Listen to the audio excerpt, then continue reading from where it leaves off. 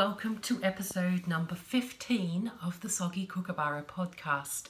My name's Kathy. I'm coming to you from a small town in North Wales where I live with my husband, our teenage son and our 3 cats, Pickle, Puka and Pumpkin. Yes, you heard that right. We now have another cat. I am steadily turning into a crazy cat lady and I have no apologies for that. Anyway, this is my little crafty spot on the internet. Now normally I say it's about knitting and crochet, but I have added some other crafts to that this week. So as I mentioned in my last episode, I have gotten into a different craft, so I'll share that with you as well. If you are a first-time viewer, welcome to the Crafty Train. And if you are a returning viewer, thank you so much for putting up with my delay in posting this episode. This is a very exciting episode because, as I've been talking about for the last, 6 months, I have finally now got the opportunity to do a giveaway with you guys. So the criteria was that we got more than 50 subscribers. We now have over 50 subscribers. Very exciting, and I'll share all those details with you shortly. Anyway, so today is Sunday, I think it's the 7th of July, I think. 6th or 7th, I can't remember. It's a Sunday anyway. It's quite warm today and we are enjoying quite nice weather for Britain. It's been quite hot actually. This weekend's not too bad, thankfully. Anyway, enough about the weather. I am British and Australian, so therefore talk about the weather and also dislike talking about the weather. So let's move on. First up, completed objects. Now, I haven't got any knitted completed objects, or crochet for that matter, nothing yarn related, but I did finish my first ever full-size, full drill diamond painting, and I'd like to share that with you. So here it is. Just excuse the washi tape around the edges. Obviously it hasn't been framed yet. I have no idea how many little diamonds there are in this. Lots, I think. And at night, particularly when the artificial lights hit it, it sparkles like you wouldn't believe. So it's a space scene. It will eventually be framed and put in our lounge room. I'm really, really pleased with it. Really pleased. If you haven't tried diamond painting before, it's basically a cross between, mosaics and cross stitch maybe? You can see all these teeny tiny little plastic or resin gems. They're called drills. And it uses the DMC codes, the same as cross stitch. And I'm a cross stitcher from way back, so this was a natural progression for me. I really, really enjoyed doing this. It is so relaxing, very calm, and the cats know better than to get involved when I'm crafting, so that's a good thing. So yeah. There we go. That's my first one. I'm actually working on the second one at the moment, and I'll show you that now because I don't have any other finished objects. There is a matching one, so I bought it as a set of 2. Now you're not going to be able to see this as well because it's obviously only just started. So I've just started. Let's see if I can peel the plastic off. There we go. You can see where I've actually started putting the drills in. So I've really only done that little square there. But that is a very similar, it kind of matches, it is a different scene. You're not going to be really able to see it, but essentially it's a night sky scene with like 2 little figures at the bottom. So I'm cracking on with that. And as per usual, I don't do things by halves. So since I became obsessed with this little hobby of mine, I have purchased a 3rd big drill painting. It's massive. Really massive. It's about 6 foot long and about just under 2 foot wide. I will try and insert a picture of it.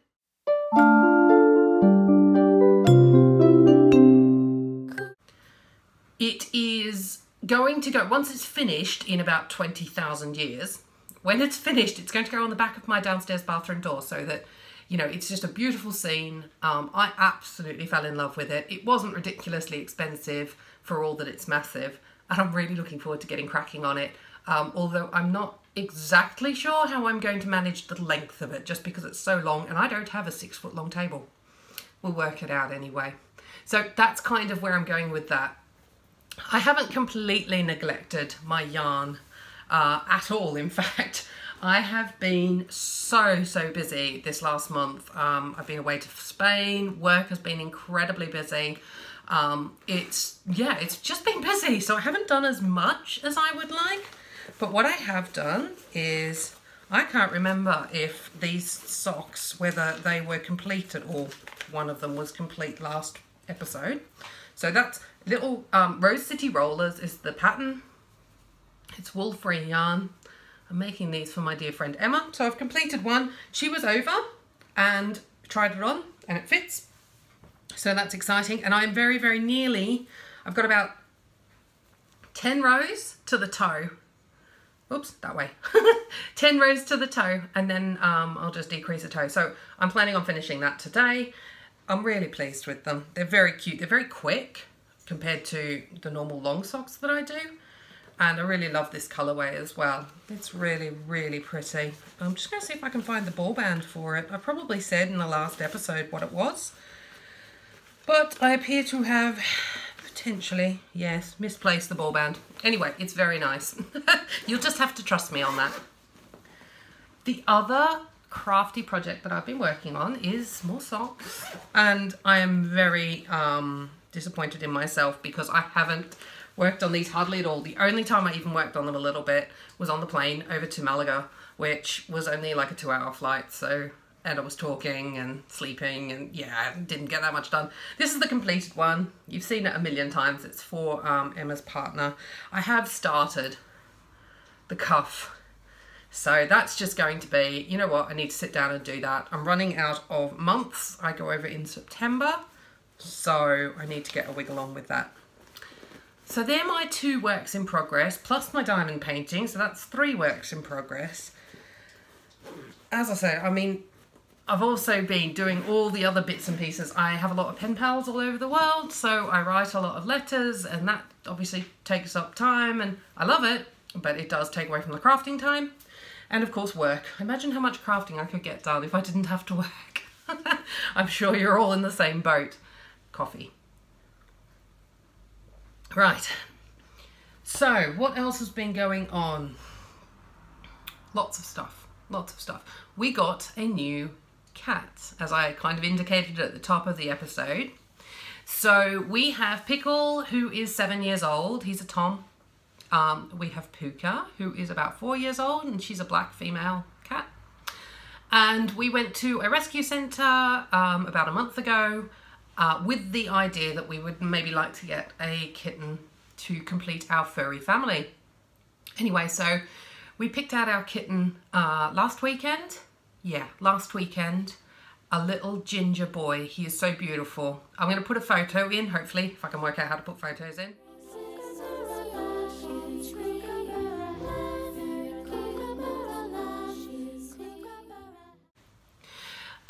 He is beautiful. We've called him Pumpkin because he is the colour of pumpkins, and also because Pickle, Puka, Pumpkin.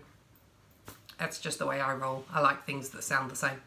He is super cute. He's only been home with us a couple of days, so he's hiding out in my bedroom at the moment. He's getting more confident every hour, really. Pickle seems to have taken to him. I'm a bit worried about Miss Hissy Pants Puka because she's a little bit feisty. Pickle's just like, meh, not bothered.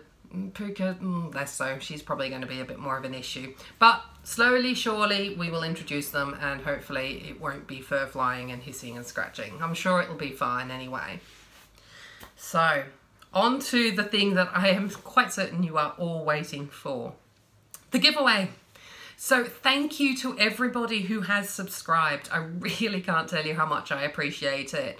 It blows me away that there are more than 50 people on this planet, the vast majority of whom I don't know personally, who enjoy watching this episode, these episodes enough to subscribe. So thank you very much for that. On to the giveaway. Now, as I indicated the last few episodes, this is a sock knitting kit giveaway. All you have to do is be subscribed and comment down below with which yarn you would like as part of the giveaway. So the way it's going to work is I've got a full kit, the way that I knit socks anyway. and a choice of yarns. And you can choose your yarn because everybody's got different tastes. Not everybody likes crazy bright colours like I do. So I've tried to accommodate for that. So how about I start off with, the first thing you get in this giveaway is my preferred needle, a 9-inch circular needle from Hiya Hiya. Brand new end packet. So this is what I knit all my socks on because I just can't be doing with double pointed needles. I can use them, but I prefer not to. And I've never really got my head around the loopy magic loop one. No, this is easy. This is what works for me. I will also include a copy of my favourite vanilla sock pattern, which is a free pattern on Ravelry. And it's my go-to pattern. It is the one that I learnt to knit socks on. And Tina from Simply in Stitches has a fantastic tutorial on that. And I know I've mentioned her tutorial before. It's absolutely brilliant. So I will include a copy of that pattern, hopefully not breaking any copyright Ravelry rules, hopefully. But anyway, it is a free pattern on Ravelry. It is my favourite vanilla sock pattern, and I'm sure that you will like it too. So you get some needles. You also get an electronic stitch counter. It goes on your thumb when you're knitting. Very handy. So you get that. You also get 2 stitch markers because you need 2 stitch markers to do socks. One, I don't know whether you're going to be able to see this. Oh, there we go. One is a little glass bauble and the other is a pumpkin in celebration of the fact that we have a new cat called Pumpkin. Let me see if I can, maybe if I do that. I don't know whether you're going to be able to see that. But anyway, it's 2 stitch markers at any rate.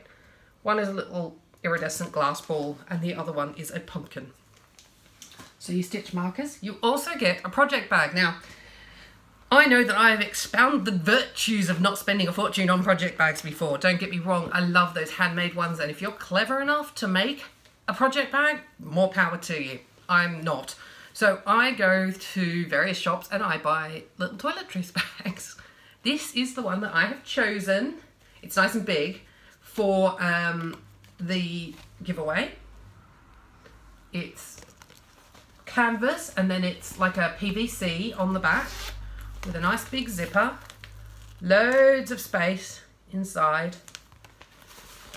It is pink. I tried to keep this reasonably gender neutral, but if you're a fella and you win this, sorry, it's pink.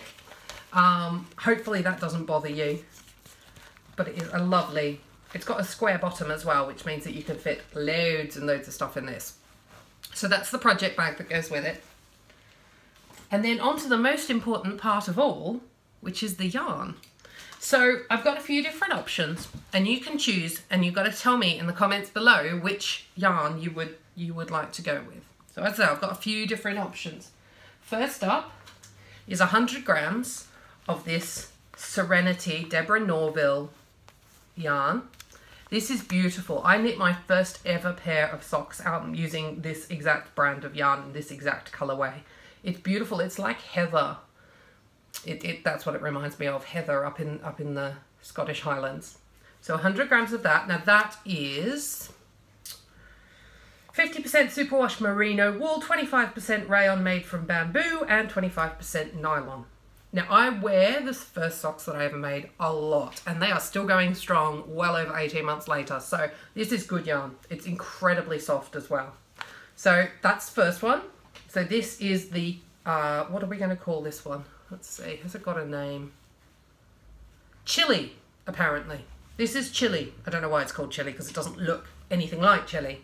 But this is Chili. Okay, so if you want that one, Chili.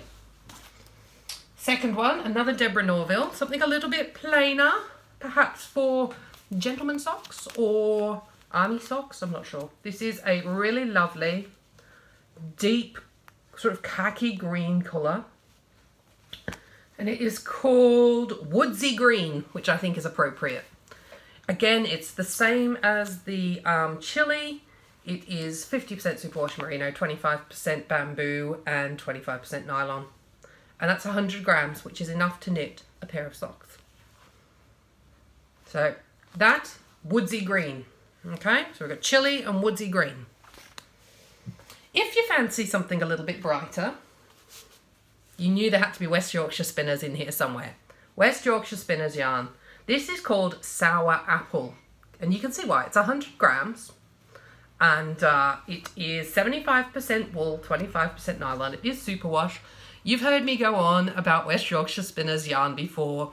It wears like iron. It's absolutely lovely to knit. It's a very high twist, which means your stitch definition is very, very good. So if you were looking to maybe do something a bit fancy with your pattern, maybe a Hermione's Everyday Sock or something like that, if you're a bit more experienced, maybe this would be a great yarn for that. So this is called Sour Apple.